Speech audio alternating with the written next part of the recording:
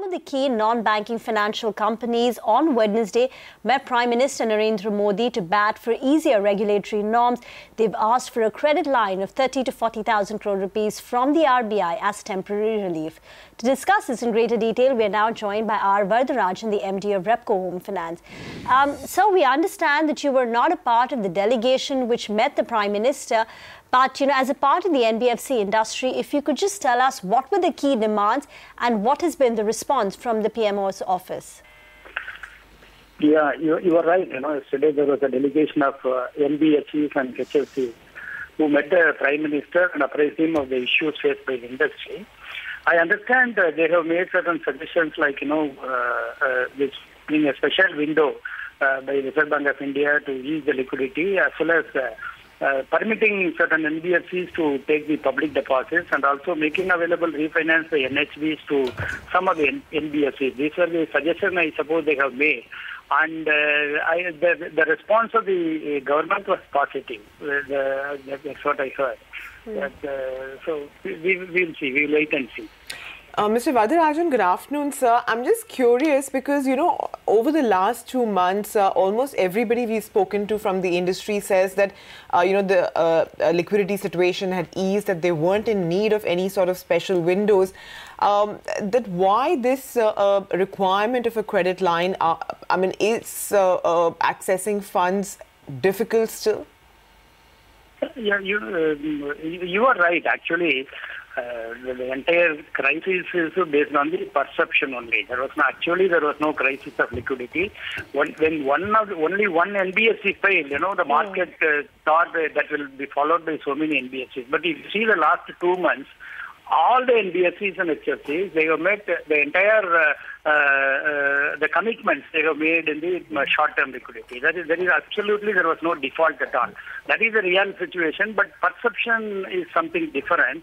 Therefore, in the market, the perception should change. Unless government come out with certain schemes that it is made available, then the market will not take it. That is one thing. And second thing, what we have seen is one is the availability of liquidity. Number two is aversion to the risk. Though all the banks have told that they are ready to fund the NBFCs, there is some reluctance with regard to some of the NBFCs only, not all, some of the NBFCs.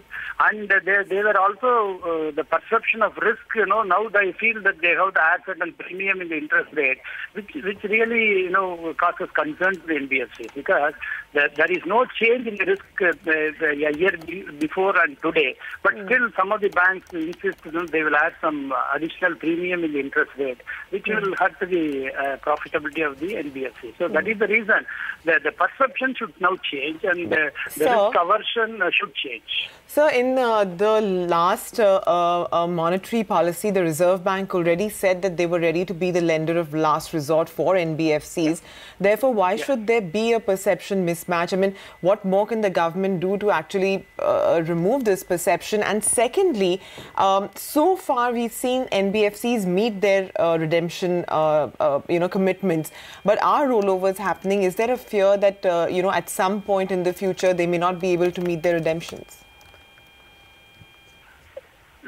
That's what I'm telling. The perception has not totally changed. Though liquidity has eased, as told by many of the players in the industry.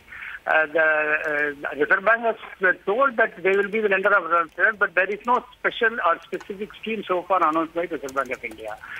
So when it is coming out with the specifics, that will change the perception. That is the idea. And again, some of the NBFCs, Reserve Bank was very, very strict. Under the regulated regime also, some NBFCs should be permitted to accept deposits. Then there is another avenue available to them for getting the funds. Right now, they have to totally depend on only banks and some market borrowings. So other avenues also should be kept open. Okay.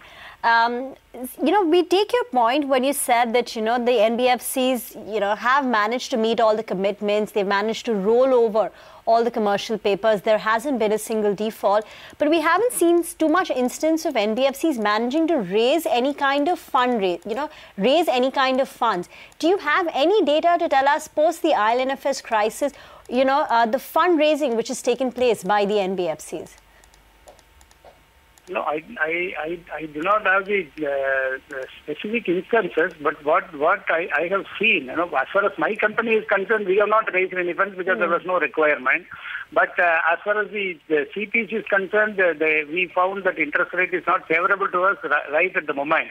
Therefore, we were depending on the bank borrowings. So what are rates currently? No, our cost of funds as of now is around 8.2%. And the cost of CPs is, we found, it is around that only even for the short-term borrowing. Therefore, we thought, bank funding is better to us. Therefore, right now we are depending on the banks and your NHB. But we will not hesitate to take it when the interest rate is favorable to us. Okay, you said that the government response was positive and they've kind of assured that they will take steps to support the NBFCs. How soon? Any timeline indicated by the government? No, government has not indicated the timeline. We expect probably within a fortnight we will be getting some good response from the government. That is our expectation.